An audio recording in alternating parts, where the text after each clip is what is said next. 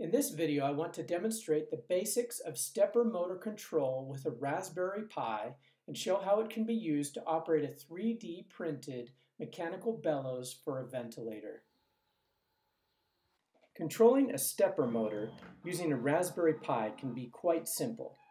If you haven't already, you should look at some tutorial videos of the basic functionality of a stepper motor. All we need for this experiment is a stepper motor driver, 4 female to male jumper wires, 6 male to male jumper wires, a DC power supply, and a Raspberry Pi. I purchased a combination stepper motor and microstep driver. I'm using a Raspberry Pi 4 Model B that I bought as a basic starter kit from CanaKit. I used a laboratory power supply, but a simple 12-volt power supply that can supply at least an amp is sufficient.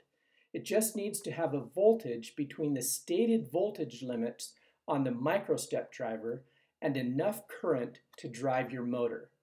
I also had some wires available from a basic Arduino kit I had on hand. There are 4 parts of the microstep driver of importance. First, you need to set your dip switches. Note that a dip switch in the down position means that it is on. The information about the dip switch settings is on the front of the microstep driver.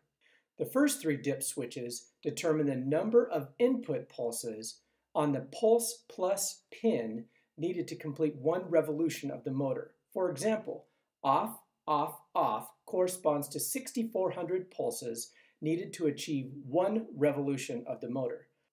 The second 3 dip switches set the current rating of the system. My power supply can give up to 1 amp, so I'm going to set my dip switches to 1 amp. This means I need to set the switches to on, off, on. The second part of the microstep driver is the power supply. Some microstep drivers allow for AC voltage along with DC voltage, but many use only DC. Tie the negative into the ground and the positive into the DC plus. The third part of the driver is for the coil windings in the stepper motor. Usually the wires from the motor are ordered to be directly inserted into the driver. If that isn't clear, the first and third wires are a coil pair, and the second and fourth wires are a coil pair. There is also a simple check. Twist the motor without touching 2 wires. Then touch 2 wires. If the motor is harder to turn while the 2 wires are touching, you have found a coil pair. Insert those 2 wires in coil connections A plus and A minus, and the other 2 wires in B plus and B minus in any order. The fourth part of the microstep driver is the signal. Simply tie the pulse minus, direction minus, and enable minus to the ground on the Raspberry Pi. Then you can toggle the direction of the motor by putting either 5 volts or 0 volts on the direction pulse pin. I tied this pin to GPIO 27. Then you can place a series of on-off pulses on the pulse plus pin. This is interpreted by the driver to make a small incremental rotation dependent on the dip switch settings. I connected GPIO 17 pin to the pulse plus pin on the microstep driver. Okay, we're now ready to test the system. So now let's use the motion control to operate a simple mechanical bellows for a ventilator. I used Blender 2.79, an open source 3D creation suite, to model a system that incorporates the stepper motor. After several iterations, I came up with a simple, low filament, 3D printable design along with some common materials from around the house to achieve a relatively high torque device that squeezes an ambu bag. Okay, let's move on to the coding. For demonstration purposes, we will do a simple code that operates the lever arm. Note that the following parameters do not correspond to an actual breathing cycle. I wrote the code in the Raspberry Pi Python IDE called Thonny, but for simplicity of the video, I'm going to write it in Spider. We are going to use LED in GPIO 0 to activate pins on the Raspberry Pi. We use sleep in time to create time delays in the program.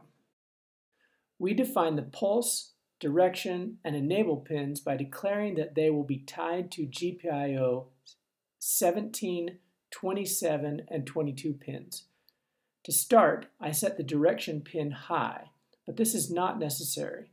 Then I set the number of pulse steps to 3,000. My dip switches are set for 3,200 pulses per revolution, so this corresponds to a little less than 1 revolution of the motor. We will do 10 repetitions of the motion. We will set the sleep time between the on and off states to be 300 microseconds and the gap time before changing directions to be 0.2 seconds. The time between up and down cycles is set at 3 seconds. I wrote a for loop that will perform the number of repetitions. To start, the direction pin is set to off with a short gap time. The first nested for loop then causes 3,000 pulses in one direction, followed by a gap time and toggling the direction. The next nested for loop causes 3,000 pulses in the opposite direction, returning the system to its original state. The system then waits for 3 seconds before it repeats the cycle. The tidal volume for this cycle corresponds to approximately 300 milliliters. I've only talked about control, but the Raspberry Pi can also be used for feedback. With a few add-ons, the Raspberry Pi can be used for pressure and flow metering as well, allowing for a more complete ventilation system.